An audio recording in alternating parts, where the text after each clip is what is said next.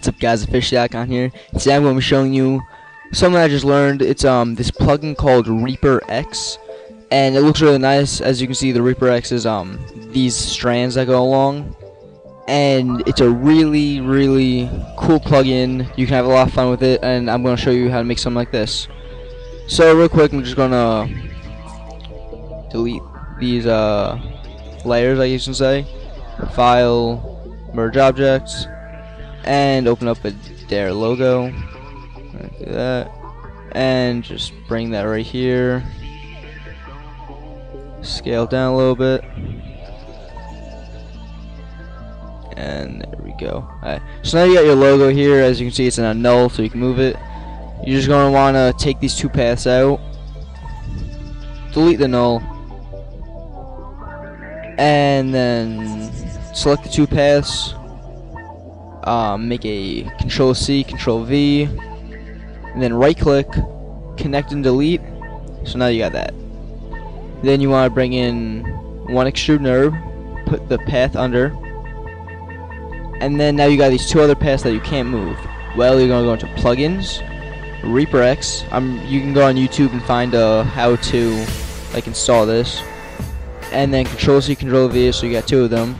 Drag it under. Drag it under the extrude nerve, so you got that, and then put the paths under the Reaper X.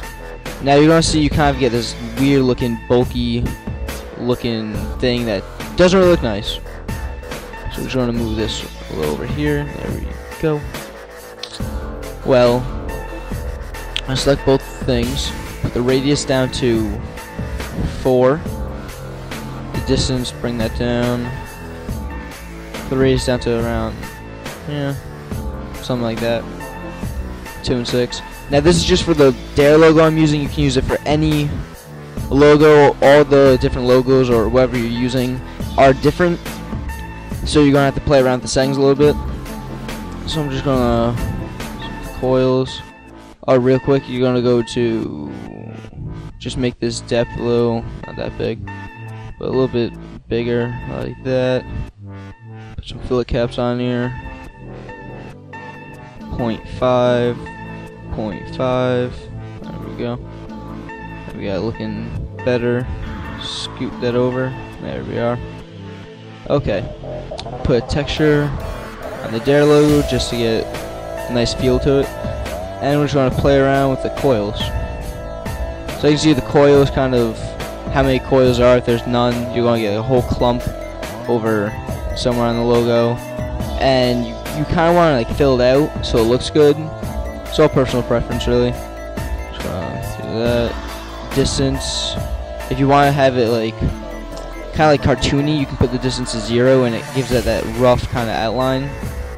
Just bump that up a little bit. There you go. Smaller. Okay. And also, since the Dare logo has this little piece over here, you just gotta find. You can play around with that piece separately. So let's say you want to bring the coils down because there are too many in such a small spot.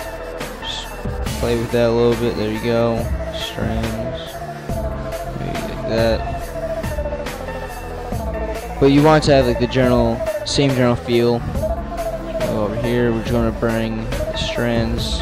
Maybe not that low, but maybe 5, 4.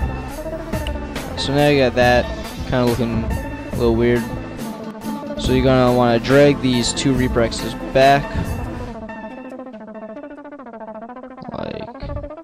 kind of like that, so they don't show that much, and put a nice texture on it.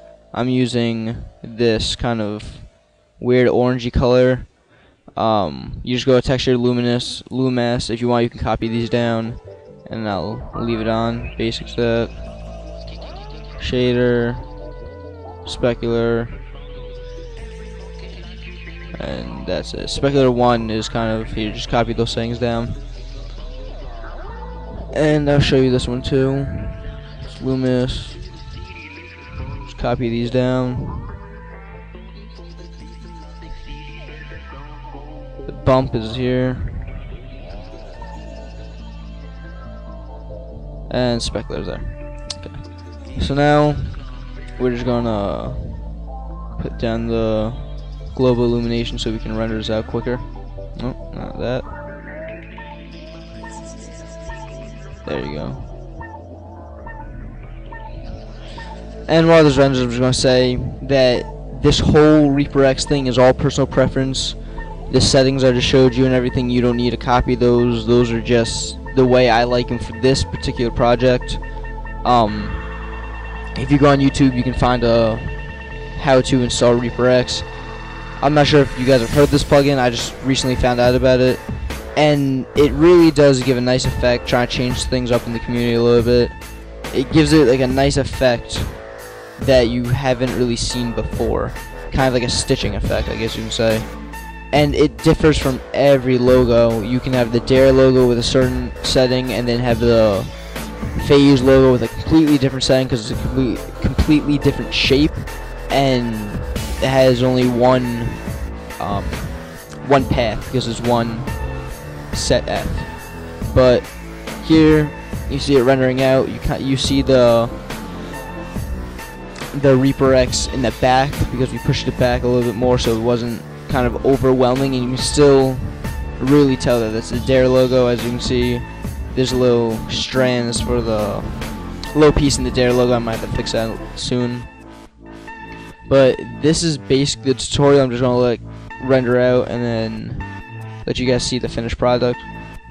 But this is basically what Reaper X does. You can only use Reaper X on paths. You can't use it on like solid objects. Like if you're using a Motex, you can't use Reaper X on that.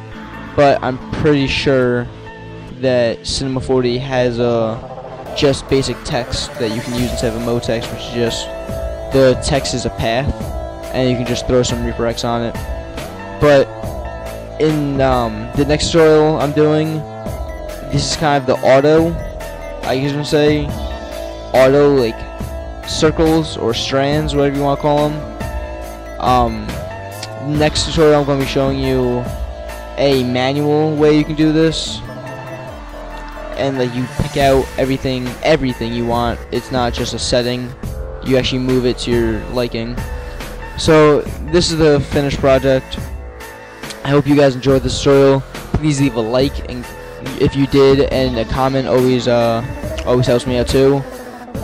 So this is it. This is Reaper X, Cinema 4D using the Dare logo. Hope you guys enjoyed this tutorial, and I'll see you guys next time. Bye.